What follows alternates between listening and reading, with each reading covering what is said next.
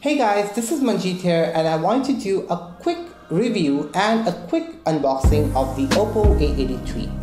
Now many of you guys would be asking me why the A83, what's so special about it? Being a budget phone, I would really recommend everyone to buy this phone because if you're going for something which you are in a tight space with, which you are in a tight budget with, you should go for this phone. It comes with an 18:9 aspect ratio. It doesn't come with a fingerprint scanner, which is kind of futuristic because if you notice, there's facial recognition. I'll be showing you guys much comprehensively after the unboxing. So thank you guys for tuning into this video and let's begin. So here is the Oppo A83 smartphone. Really looks premium, really looks good. So here are the specs on the back.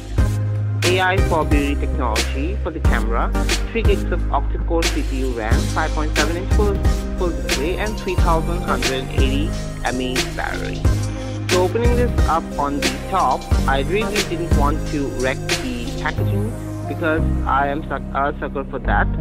So opening this up, in the hand it feels really good, it feels amazing. So inside you get this box again and a shiny and well lit written Oppo on the top and on the side. Now opening this up, sliding this up, and here you see the iridescent shine of the Oppo logo. So keeping this aside, here we have the phone, the Oppo A83. So it feels really aesthetic in the beginning. So let's see. And look at the back, guys. It really looks amazing. Let's boot this up to. Okay, it's loading up, and already I'm fingerprinting it up so that I won't be babying it. And as it's booting up, I just want to show what's inside the box. So this is where the phone comes in. This is the tray. You guys know that. So here is where you will be getting a cover inside and the SIM ejected tool. Keeping this aside, this here is the USB type 2.0 and this is the charger. I did charge the phone, so it's not in the best quality. And this here are duds, which you get in basically all kinds of phones nowadays.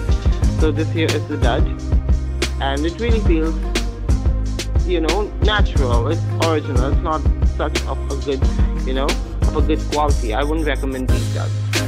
Keeping everything aside, let's come to the phone. So I have already set up my initial system apps and everything, and opening this up, you guys can see the facial recognition pattern, and as I swipe up, you guys can again see that. In the back, I have put a slapstick cover in it. It's really cheap, and as it's opening it up, this here is the interface. It really feels really fluid. It's really amazing, almost like an iPhone. If you have to swipe from down, it's really good. The brightness is amazing for the IPS display, 720 ppi so it's I guess 242 ppi. The camera, on the other hand, as it's a single lens camera, it's good, and I feel like the back camera doesn't do justice to this phone. The front camera is much more better than the back. And going to the settings, you guys can see the interface is again very smooth and very buttery. I really love it. And here you have the initial settings. Let me just focus on that. And 3 gigs of RAM. So let's start this off again. And yeah, and here you have it, 3 gigs of RAM, octa-core processor, 7.1.1. That's amazing. It's running on Android Nougat. For a budget phone like this really has gotten my attention. So here are the things: versions and base versions, of course, kernel version, scanner version, and of course everything is smooth and dandy. Because it hasn't gotten any update till now, so I was a bit skeptic. So coming to the photos, this is my friend and he clicked some amazing selfies with this camera and it feels really good. It feels really amazing.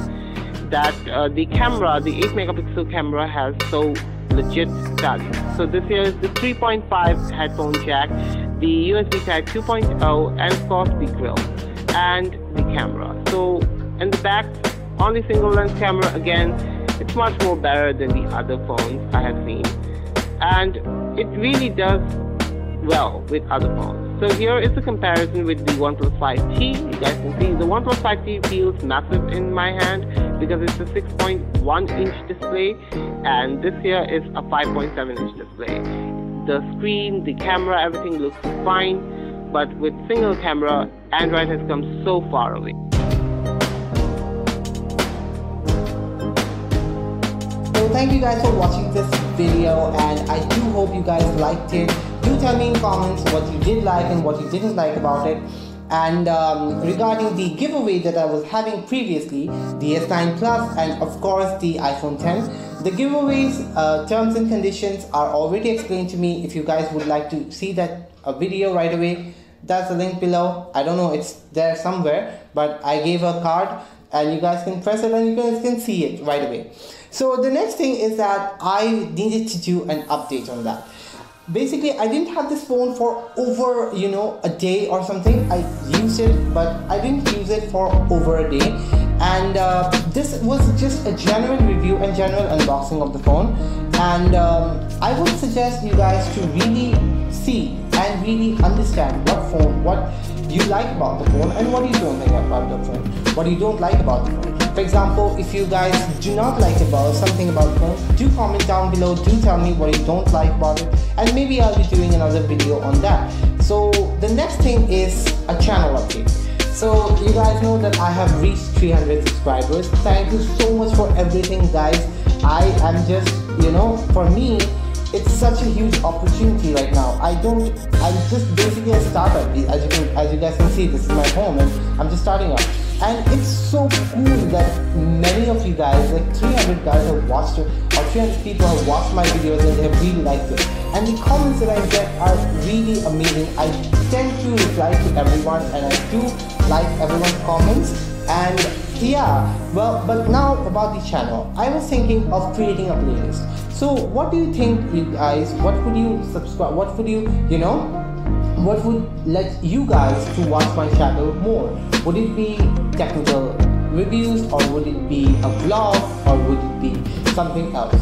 Do tell me that, and I'll be looking back to the comments, and of course I'll be replying soon as well.